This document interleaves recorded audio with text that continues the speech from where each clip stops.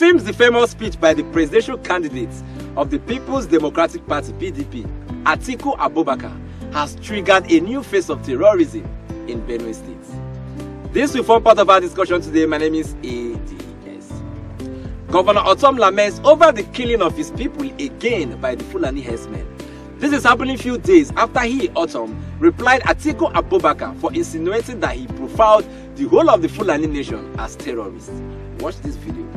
I have said it. We have said it. My colleagues here, especially Governor Wike, have said it. We have all said it. We are in the same shoes. We know the challenge that we're having. Bandits have taken over. Fulani bandits, not just bandits. Not thief bandits. I know we have criminal elements, whether from thief or Igbo or Yoruba and all that. But the main bandits today